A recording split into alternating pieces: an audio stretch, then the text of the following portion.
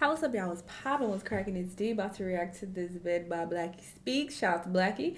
This vid is titled "The Dysfunction of Sexyy Red." I mean, yes, there's a lot of dysfunction there, a lot of toxicity there, a lot of ratchetness, a lot of nastiness with those lip glosses that she released or is releasing. I don't know. But sure, let's hear what he has to say about it. Let's watch. National recording artist Sexyy Red, whose name is Shanell, drawing criticism tonight over her behavior and performance after a student rally Wednesday at Shanell. Why does it seem so dark? She got kicked out of the school for her dysfunctional behavior, and she bragged about how she was coming back around. I'm coming back around. The organization involved telling First Alert 4 tonight she was never even invited. As the cycle of toxic behavior continues, toxicity. She somehow keeps on getting bigger and bigger. Yeah, they said that I sell my soul. Should I just tell them the truth? The question I have is it ever gonna stop? And who's behind the machine that's pushing her? Yes, they got me in this. I don't know. I can't get out of it. I'm getting too much money. I'm getting too much money.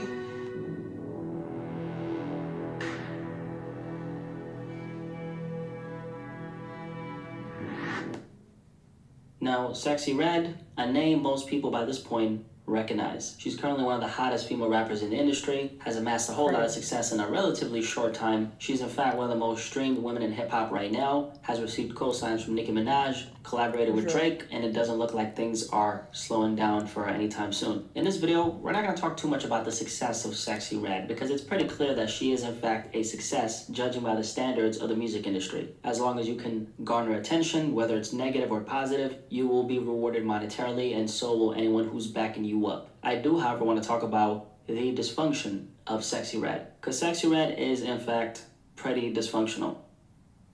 Shanell, professionally known as Sexyy Red, is someone who's no stranger to backlash, as she's received a lot of criticism ever since her blow-up in early 2023. A lot of the criticism has stemmed from a wide range of things. However, the focal point of it all being the explicit content in her music and the negative influence of it. More importantly, though, I want to focus on the behavior she's exuded in a few different instances. Back in November 2023, a viral story involving Sexyy Red and a teacher ended up hitting the headlines. The reason for that was this video right here. And another thing that's heart-wrenching is horrifying. Your 5-year-old daughters are asking to listen to Pound Town. Your 5-year-old daughters are asking, can we hear Pound Town? I'm playing them Princess Tiana ballet music, and they are asking me, can we hear Pound?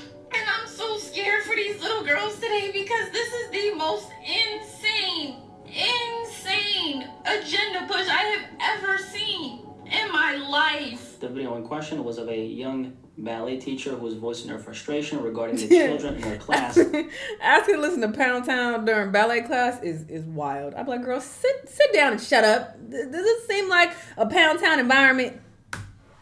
Singing along to one of her most explicit records, Pound Town, the song that catapulted her to fame. A very normal reaction from a woman whose job is to be around these young girls all day, who also knows what it's like growing up as a young girl herself. And she was seeing the negative impact Sexyy Red's music was having on these young girls. Sexyy Red, however, didn't agree with the teacher's criticism and quickly dismissed her comments by saying, "Girl, shut the hell up and play my song." The main concern the teacher had, which she brought up, was related to her not liking the idea of children being exposed to sexually provocative content. Sexyy Red is someone who benefits from people consuming said content because that's the main theme in her music. The dysfunctional aspect of this, of course, being her lack of willingness to acknowledge the fact that her music is inappropriate for little girls. Yeah, and I mean, that's obvious. I don't know why she felt the need to even respond. She should have just shut the hell up. Should have took her own advice and shut up.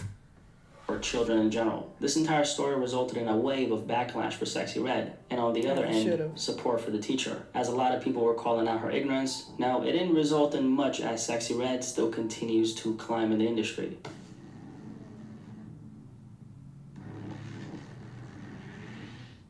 Schools across the St. Louis region were unexpectedly exposed to an uninvited performance in the parking lot by a rapper. So this school put me, I came up here, got you, trying to talk to the kids, getting the word of that, they don't put me off. So I That's my weed. Watch this. My job hard.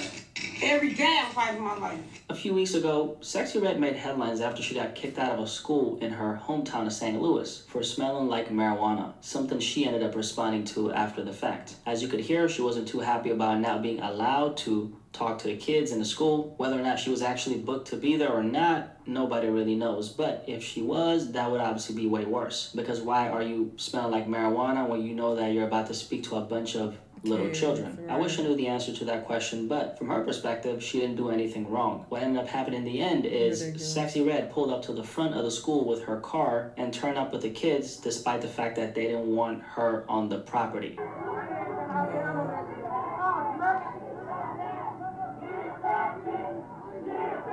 Which that in itself is an issue. The kind of thing any average human being would have faced real repercussions for. I guess when you're famous, rich, and poppin', consequences don't come with the package, right? Now this is standard behavior for Sexyy Red though. In all the controversy she's been involved in, Sexyy Red has always been very dismissive of any criticism that points out her dysfunction. The most concerning thing here is that a lot of these stories involve children and how her actions might... she got her boobs done after the fact because they don't look like this no more. It'd be affecting them negatively. However, it seems like she doesn't care all that much about the negative influence she's having on them. The reason behind why that's the case, well, Sexyy Red has been getting heavily rewarded for showing up in this way. Where's the incentive for her to actually change her ways? Oh, I remember seeing something about this. She said people the had 4C carpet hair comments. Sexyy Red recently decided to make a post on her Instagram showing off her hair. In the midst of showing off her hair, she indirectly made some disparaging comments about 4C hair. That's the hair type that most black people naturally have, for anyone who doesn't know. You carpet, hair, beanie, neck, how? Could never, Sexyy Red said as she was showing off her straightened hair in this video. Most of us know that straight hair is synonymous with white hair, which is the opposite of 4C hair. Sexyy Red got a lot of backlash for this, which I think was justified. She ended up responding to the backlash by saying, I F with people with carpet hair. They're cool, but if you're talking smack, I'ma call you carpet hair. Nothing against my fellow 4C hoochies. Not the best response, especially from a PR standpoint, but then again, this is kind of normal for Sexyy Red. So I wouldn't say that this is surprising at all. I mean, here's a woman who literally became famous by leaning into an extremely negative stereotype of black people, more specifically black women. I will say that it is paradoxical how she literally insulted the bulk of her audience with her comments. It's almost like she knows that there's no repercussions to her words. This tape was horrible. I saw it.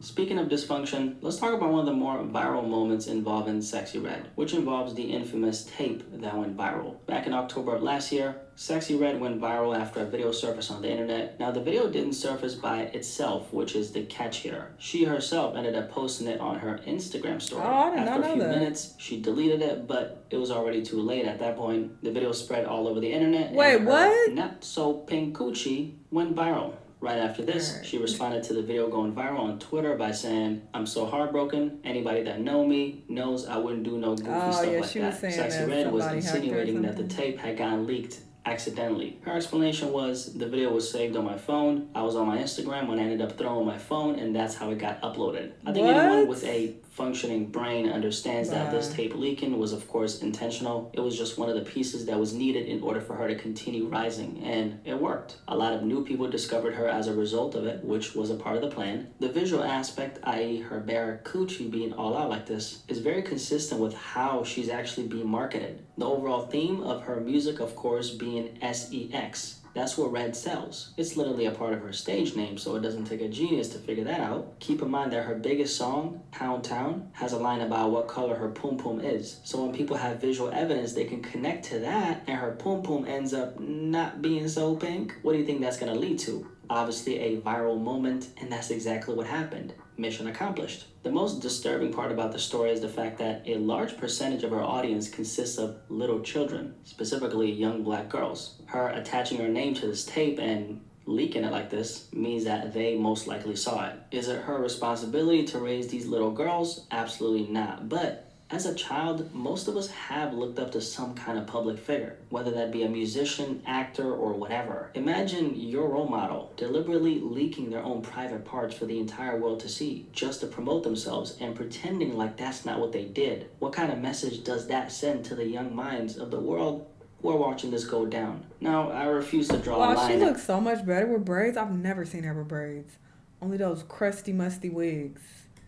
Wow. To the young minds of the She world looks so much better. Oh my God. who are watching this go That's crazy. down. Now, I refuse to draw a line after this tape because she was already no muy bueno before this. But it is kind of sad how an artist can get so heavily rewarded for something so vile. This is why Sexyy Red is in the position she's in, by the way. Being willing to promote yourself as a public figure in ways that are degenerate is the cheat code. The more of your ethics, wow, she morals, looks so and much worse values with you're these willing wigs. to strip away for the attention is the more benefit you're going to see. I didn't create the industry. That's just how it is.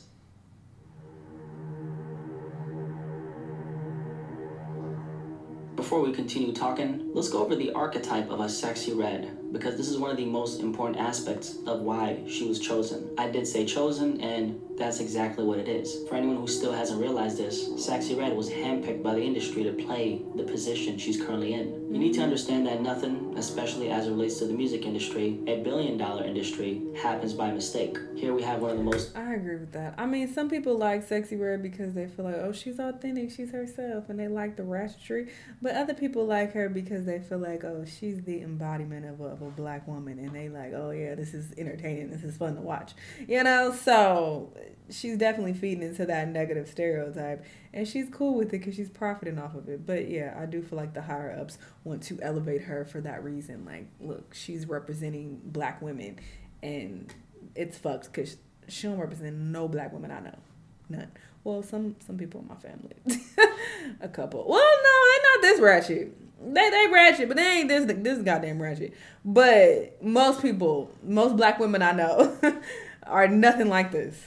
Viral artist on the internet, climbing by the second. She's not the best rapper, doesn't make the best music, although she has a couple bangers, I must say. She's kind of trashy by her own standards. Doesn't portray herself as the most morally inclined human being. Despite all this, she continues to climb. And the question is, how is this level of rise even possible? That's a question a lot of people are asking as it relates to Sexyy Red. There's a lot of angles we could look at this from, whether it's the marketing aspect of her personality. A lot of money has been dumped into promoting Sexyy Red. At this point, it's definitely in the millions, which is crazy to say because she still is a fairly new artist. But one of the answers to that question, I'd argue the most important one, is this. Sexyy Red is a walking caricature of a very big group of people. Black women. The word caricature derives from the Italian word caricare, which means to load or exaggerate. The English definition is as follows: the art of making, drawing, or written, spoken description of someone that usually makes them look silly by making part of their appearance or character more noticeable than it really is. Annibale Carracci, who was an influential Italian painter of the late 16th and 17th century, played a crucial part in the development of Western art. Alongside his brother Agostino, Annibale is credited with initializing the inclusion of characters. I appreciate this background in information. I modern-day didn't know art this. form. Characters have since then become a very powerful tool used mostly as propaganda by the media to either present a false image of a big group of people or to condemn said people by displaying them as foolish. In 1938, the Nazis organized a public exhibition in Dusseldorf, Germany. Yeah. The exhibition in question included a poster displaying a cartoon caricature of an African-American male playing on a saxophone with the Star of David on his tuxedo. This was their attempt at vilifying jazz music, which they deemed as NIGGR music. Oh, I thought he was... I thought this was blackface because I thought he had a white hand and he was wearing blackface, but no, this is supposed to be a black man. On a saxophone with the Star of David on his tuxedo. This was their attempt at vilifying jazz music, which they deemed as NIGGR music. We may live in 2024 where the world is more inclusive than it used to be, but the subtle use of caricatures, especially in the music industry, signals that we still have a lot of work to do. In a world dominated by media propaganda that shapes our perspective of things, but especially people, Sexyy Red is being used as a tool by the music industry to further propagate a negative view of black people as a whole, but especially black women.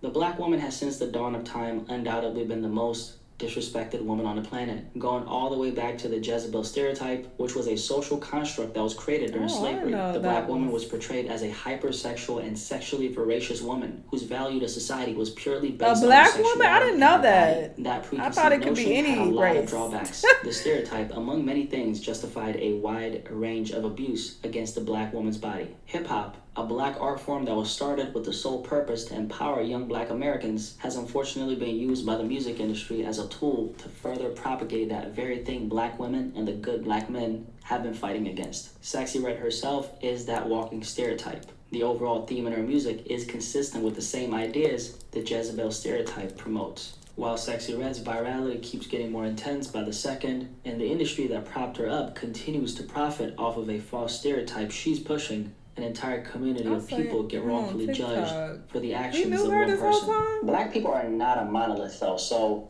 what am I actually even saying right now? The question here isn't whether or not we are the same, because black people are not all the same. If they haven't told you, we're not all the same. We're different as human beings, from different backgrounds to different personalities to different hobbies to different interests and all the other intricacies that comes with this thing called the complexity of being a human being. That is not the concern here.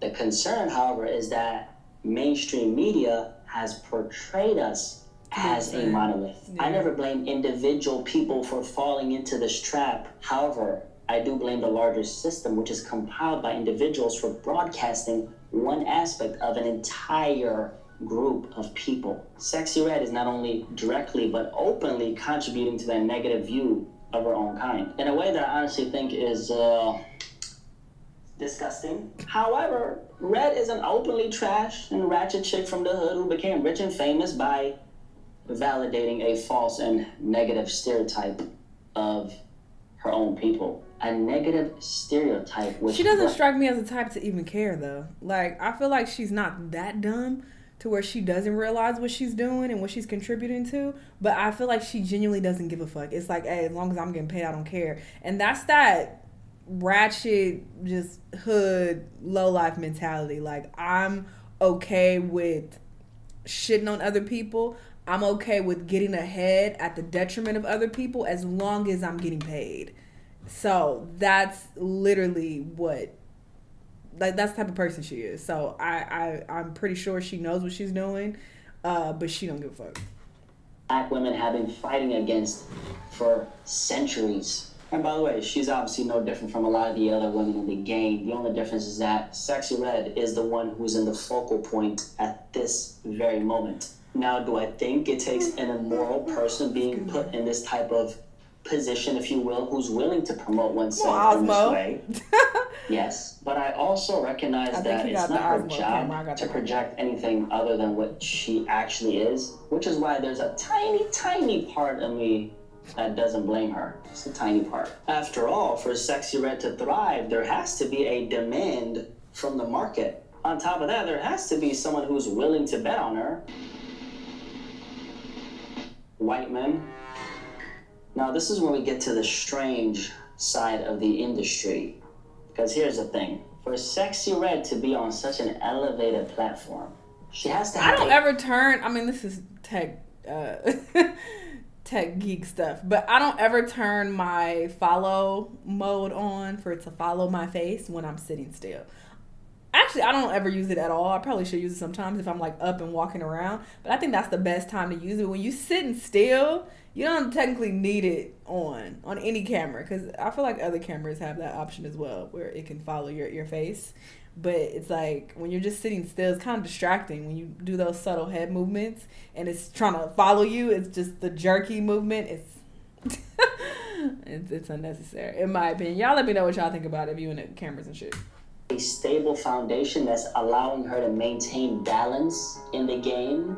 She can't do that herself. Let's just say that there's a slew of highly powerful people in the music industry who are heavily invested in her success. Now, those people won't be named because I can't physically point them out. Even if I could, I'm actually not sure if I would, because your boy is trying to see another day. It is what it is. Don't hate the player. Hate the corrupt game that controls everything. When it comes to how the music industry is set up and the powers that be, this is usually how everything operates.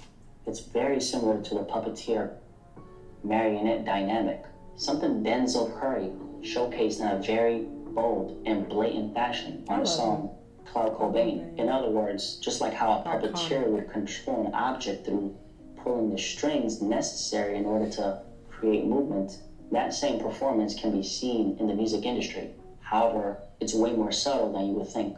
There's always someone who's controlling what's being televised, and Sexyy Red is the actor who's being used to tell that vision. Television.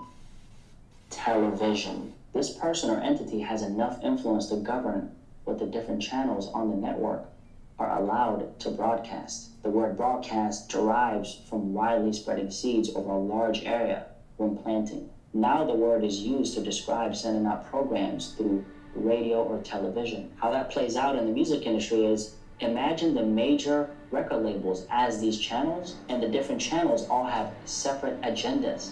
However, they're all meant to serve the program that's set by the network, i.e. the corporations.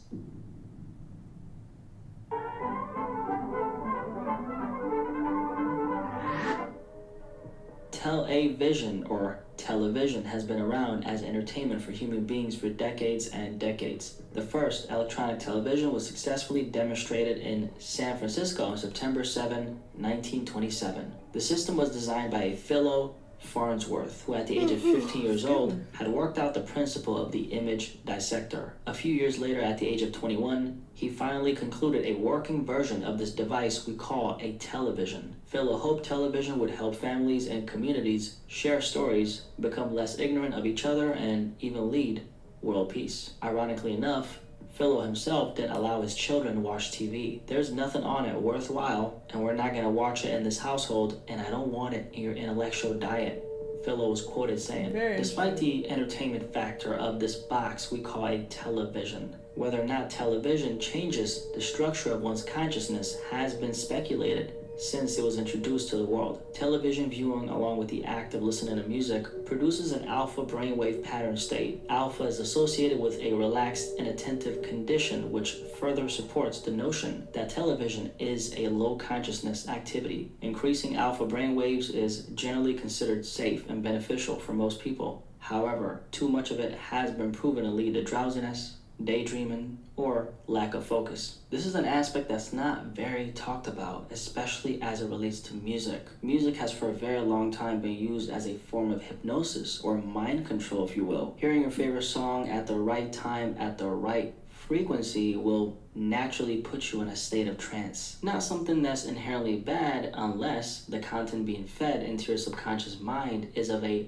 lower frequency, something the late XXXTentacion famously spoke about before he died. What's the point of music? It's not always to have fun. It's not always to have fun. Sometimes it's to help people find themselves, because music is frequency programming. What frequency are you being fed? I will hope before they go pull some negative shit out this conversation, they pull this part of the conversation. At 15 years old, I was doing sound engineering. So I was playing with frequency. I was playing with equalizers. I figured out that hertz is to understand the frequency vibration, right? If I play with those frequencies, right, I can target certain parts of the mind. If I want you to astral project, or if I want you to go to sleep, or if I want you to go into a meditative state, I can make my music do that. Have you ever seen those videos of children singing along to a song that may be inappropriate for a younger audience?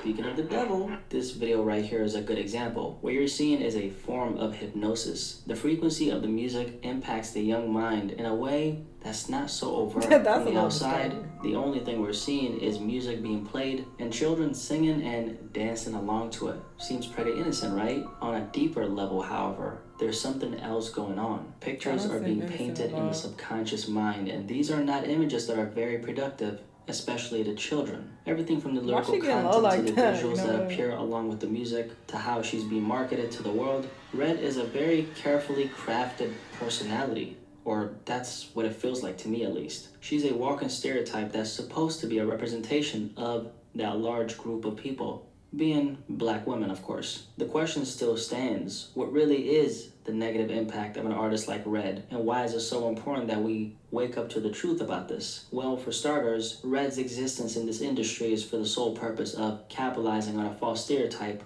of an entire race of people. Black Americans have been fighting against pervasive stereotyping for hundreds of years. The world has come very far during this time, but not far enough because figures of similar archetypes have a tendency to gain a lot of popularity in pop culture. Why is the world so attracted to the dysfunction of black people? Why? Can we just question that for a second? According to a Pew Research survey of nearly 5,000 black adults, black Americans see a range of problems in news coverage of black people. Most of them say that black people are covered more negatively than people in other racial and ethnic groups. Almost 2/3 of black adults say news about black people is often more negative than news about other racial and ethnic groups. Only 7% say it's often more positive. The unfair coverage of black Americans in the media is no secret. Stories of violence and abuse often get prioritized in the headlines over positive stories, a destructive pattern that continues to propagate the worst sides of an entire group of people. Pop culture, but hip-hop specifically, has been utilized by the corporations to strengthen this image of black people, but more specifically,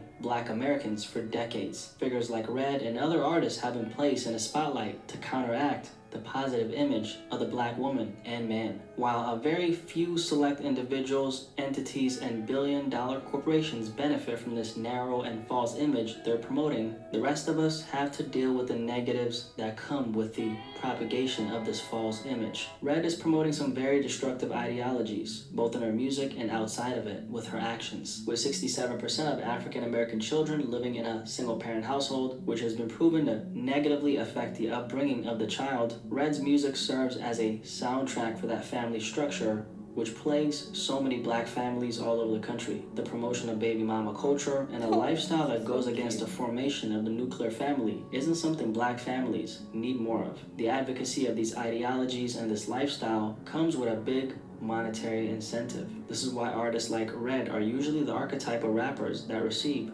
the most amount of popularity. Becoming popular in rap used to be so much more than who can promote the most vile things on a record. That was until the rise of gangster rap in the 80s, when the major corporations who owned the music realized how they could use it to their advantage. All they had to do was provide black youth with a microphone, a platform, and an incentive to promote negativity to their community. The art form then went from being used as a tool to fight oppression to validating the worst aspects of the black community. Black male rappers have, since the 80s, used the art of rap to sadly not only promote violence against their own kind, but denigrate the women in their community by subjecting them to a sex object, while at the same time celebrating the women who are of a lighter skin complexion. On the other hand, black women suffer as much, if not more, due to the music industry using the female rapper to portray them as voracious sex objects. Red is the perfect model of what we're talking about. It works extremely well with her, specifically because she's proven herself as someone who lacks a moral compass. One of the biggest deciding factors as to whether or not you get put in a position of power is your level of integrity.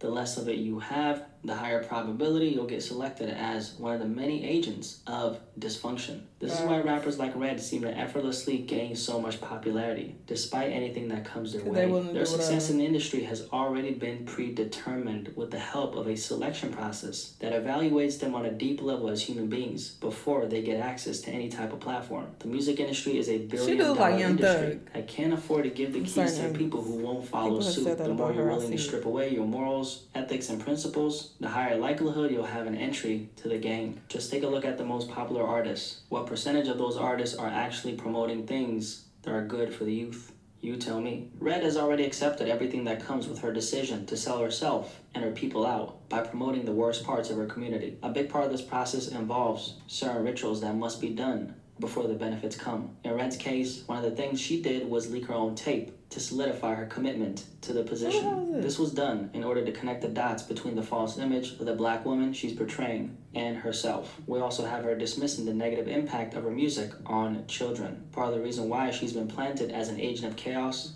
and dysfunction is so she can infiltrate the minds of young black girls. This is consistent with one of the qualities the music industry seeks in artists they put at the forefront to promote certain destructive agendas, which is immorality. Those who stand for nothing will fall for anything. In Red's case, her loyalty is with money and fame and not with her people. We also have the promotional run for her song F My Baby Dad. As she was getting closer and closer to the birth of her child, Red recorded an unofficial music video in the hospital to her song F My Baby Dad, which is pretty self-explanatory. A big aspect of branding is adding context to what it is that you're intending to promote. This was her adding that context, which further capitalizes on the false stereotype she's pushing. Now, despite everything we've talked about so far, The truth of the matter is this: Red is a product of her environment. This is a perspective that highly is in favor of her, and I'm not afraid to vocalize this aspect at all. I may not be a fan of Red, but I can recognize why she appeals so strongly to a lot of people. I still stand by the fact that I don't believe she's a good representation of the black woman. Personally, I hold the opinion that she's the worst representation possible. However, taking all my emotions out of it, she is a black woman, and that's something nobody can take away from her, ever. She's also a representation of a very large group of women. It's estimated that 14% of the U.S. population of women is black, and 7% of the total U.S. population. That accounts to over 20+ million women. Keep in mind that this is only in the United States. She's also not afraid to take up space. Red, if you guys haven't noticed, is very loud and she's very fierce. These are attributes the average person doesn't naturally carry inside of them. Most of us are afraid of being overtly audacious. Some stinking booty ass just walk past me at 40. But not Sexy Girl, you Red. could've kept that to And this yourself. is directly connected to one of the primary needs we crave as human beings, which is the need to be accepted. Fear of rejection is the biggest dream killer of all, and it can cripple you, just like how it's crippled a lot of your favorite public figures. This is something that does specifically speak to the black woman on an internal level, because historically speaking, the black woman had to fight tooth and nail just to get seen and heard. Let's not mention the hundreds of years of putting up with abuse, which is directly interwoven with people not listening to you. And that's something that will shape the rest of your lineage in a certain way. Being forced to build that defense mechanism over a long period of time has certainly something to do with why so many black women cheer Red on. At least that's what I think. Because look at it like this: they don't see a person promoting dysfunction when they look at her. They see a melanated woman who comes from St. Louis, of all places, the murder capital of the United States. They shooting these guns out here, they done lost their young mind. People are fed up with the homicides that seemingly happen daily now in St. Louis. Basically, I get out and do what I can do and try to get back in safe. Who just like them had all the cards stacked against her on a global stage, making millions of dollars by being herself. If she can run it up by being herself, then that gives us hope that we can do the same. And you know what they say, selling hope is one of the most lucrative business models. Just take a look at motivational speaker, life coach, and author Tony Robbins, who has an estimated net worth of over $600 million. What is it exactly that a guy like that sells? Well, it comes back to hope. Hope that one can become the best version of themselves, no matter their current circumstances in life. Hope could serve as one of the most powerful driving forces I didn't mean to read one of his books, which both have the capacity to propel you forward in your life, especially if you need a real-life example that shows you the possibilities of what one could accomplish. It's directly connected to the desire of winning in life, which we all have inside of us. Human beings don't usually believe until they see, and Red is a very visible example of what it means to be a success, at least in the material world, which is the only thing that matters to most people anyway. For what it's worth, Red is a role model to a lot of these women and little girls. A lot of times, the support that follows the success of another human being isn't always necessarily about what they've done. It's about how what they've accomplished is connected to the human being who's watching them succeed. What exactly does her success communicate to all these women who are watching her prosper? That's the million-dollar question. Overall, Sexy Red is here to stay. She's only getting bigger by the second, and it doesn't look like that's gonna stop anytime soon. Do I think she's a net negative to the genre of hip-hop? I will say yes, mostly based on how she shows up as a person. I can tolerate the music because music is subjective after all. The biggest issue I have with Red is the constant lack of character she's exuded. It doesn't seem like she takes her position all that seriously, and I think that's where the danger lies. Setting a positive example to the millions of children, more specifically young girls who follow you to your best ability as a public figure, is the bare minimum if you ask me. With that being said, she's clearly here to run up her bag, so make sure you raise your children and don't leave it up to celebrities because they don't care. Honestly, though, I don't think she's just gonna be around for a long period of time. I think that the higher ups want to use her for their agenda, and, you know, after her little 15 minutes of fame is up, they're gonna move on to the next person to use. I don't see them continuing to use her and wanting to, you know, elevate her career for a long period of time. And I feel like the gimmick is eventually going to wear off, or people are going to get bored with her, because there isn't any real talent there. I mean, some of her songs sound decent, but I feel like it's more so because of the production, really.